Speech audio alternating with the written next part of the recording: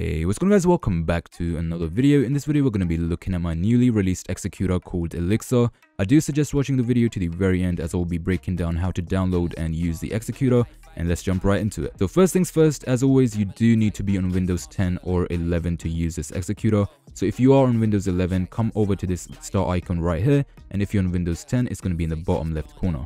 Go ahead and click this and search for virus and threat protection, and go ahead and open this up. This is really important, so make sure you do this step before you download the actual executor. Once you've opened this page, go into manage settings and turn off real-time protection. You will be able to turn this back on in a little while, but for now it's really important that you have this off. Once you've turned it off, you can go into the first link in the description. It will take you to this website right here. It won't be the same page, it will be the page for the video that you're currently watching. From there, go ahead and click on the download executor button, which will take you to this page over here.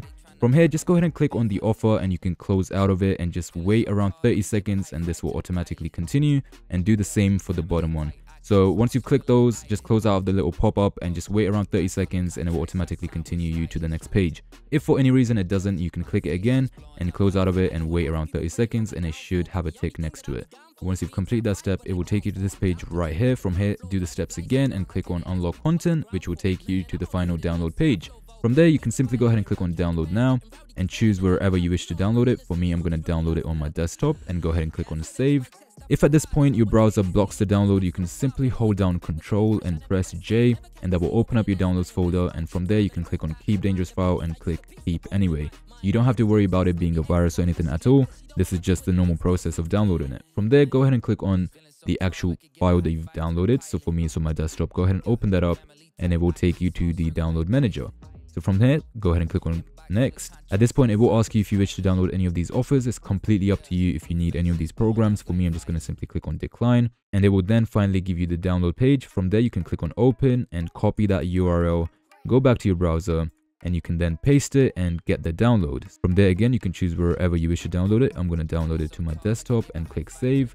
And once again, hold down Ctrl and press J, open up your downloads folder, and from there you can keep the file just like that.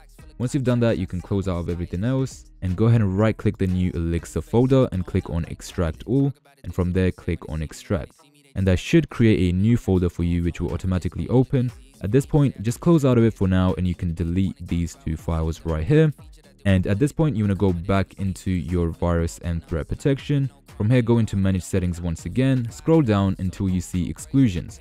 Go ahead and click on add or remove exclusion, click on add an exclusion and choose folder.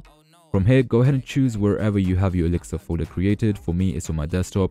So just go ahead and single click it. Make sure you don't double click it accidentally. If you've opened it up, just click back and make sure it's highlighted and click select folder. At this point, it should be added into your exclusions just over here.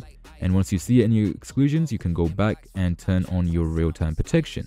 And that's pretty much how you set up the actual executor. And now you're ready to actually open the folder and go into the Elixir exe. If you do get this little prompt over here, go ahead and click on more info and click run anyway. It's completely safe. You don't have to worry about that at all. When you do open it, it will take you to my YouTube page. So you can simply close out of that if you're already subscribed. And here we go. So we're now ready to get the key. So simply go ahead and click on get key and follow these exact steps and you will be able to get your own key. From there, go ahead and click on proceed and click on go to destination.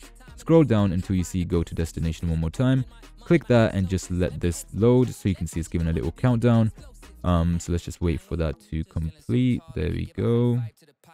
Perfect. And when you do click on go to destination, it will open up a little pop-up. So you have to close that and click it again. It will open pop-ups 4 times. So that's 2, that's 3, that's 4, and now it should be the final link. So when we click that, there we go. So it's continued us to the next page. Over here, again, you just have to wait around 15 seconds and you will be able to then get your key. So let's just go ahead and wait for this to finish. There we go, and go ahead and click on proceed to target. Again, it will open up a pop-up 4 times. So you can simply go ahead and close out of that, and there we go. So it's given us the key now. So at this point, you can simply click on copy and you can go back to your executor, paste the key and click on continue, and that will take you to the actual executor. So you will have to generate your own key every 24 hours. It's really simple. I've shown you how to do it. And once you have completed those steps, it will take you to the actual executor. Now, I will show you all of the functions of the executor before we get into actually using it within Roblox. So firstly, down here, you've got the script hub. So if you click this and search for any script, so for example, if I want an Arsenal script, I can simply go ahead and search for Arsenal scripts, and it's going to give me a bunch of scripts for Arsenal. Over here, you can simply click on execute, and that will go ahead and execute the script. Over here, you've got the settings for the executor. So topmost, if you have this checked, no matter what you click in the background, the executor will always stay on the top. If I have this off and I click it in the background, so for example, if I have this, as you can see, the executor goes in the background. But if I have this on, you can see that no matter what I do, it stays on the top. Opacity, it gives a little fade effect to the actual executor, as you can see. Kill Roblox, so if for any reason your Roblox has frozen or anything, you can simply click this and it will automatically close your Roblox for you, so you can simply go ahead and reopen it. Auto attach, I do recommend having this on, so this will automatically attach to the game when you do open Roblox, so you don't have to click inject. Disable status, I will show you what this is in just a second for the injection. You can also go ahead and click on home, which will take you to the home page once again. Now, if you do have any scripts that you like to use regularly, you can throw them into the scripts folder, as you can see right here, and you will be able to quickly access them that way. Now let's go ahead and actually go into Roblox, and I will show you how to use the executor in action. So as always, you do have to use the Microsoft Store version of Roblox to use the executors. So let's go ahead and click on play, and once you do fully load into Roblox, you can then click inject. So let's go ahead and wait a couple of seconds. Here we go. And now I can go ahead and click on inject, and when you do click inject, it will open up two pop-ups which you can close out of, and you can see the injection status right here, so it shows you the progress. Now if for any reason you don't like that, you can disable it in settings, so it won't show that, and you can still see the status at the top. You can see it now says connected instead of not connected. Now at this point, you're ready to jump into any game and use the script. So let's go ahead and jump into a game, and I will show you how the actual executor works. So here we go. Let's load it into Arsenal. Let me quickly grab a script for Arsenal. Here we go. Go back to the actual executor and go back to the home page. And over here, you can simply paste your script just like that. And whenever you're ready, let it just quickly load the levels and everything. You can click the actual execute button, and you can see the script is working flawlessly. And yeah, so you can pretty much use 99.9% of the scripts with this executor. And yeah, that's pretty much it for the video, guys. Hopefully you did like it. Please do let me know what you think of the executor. If you do have any questions, you can also join the Discord server in the description below. And yeah, thanks for watching. Inbox full of contracts I signed with a stylist. Yeah, blue faces blowing up like violence. I know a lot of people praying for my downfall, but the only thing that I'll be down for is being top 5, but like down 4. I'm down to earth like the ground floor, but I've been flying so long I tend to ask people, what's the ground for? Man, I'm only headed up. See my flow volcanic. It's the fire I erupt. Heard the fans getting rowdy because they haven't had enough. You know I'm running the city, you just running out of luck.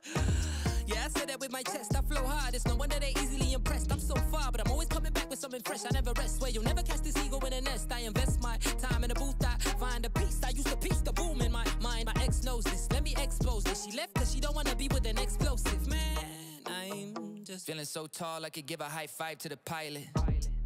Yeah, family tight. I keep small circle like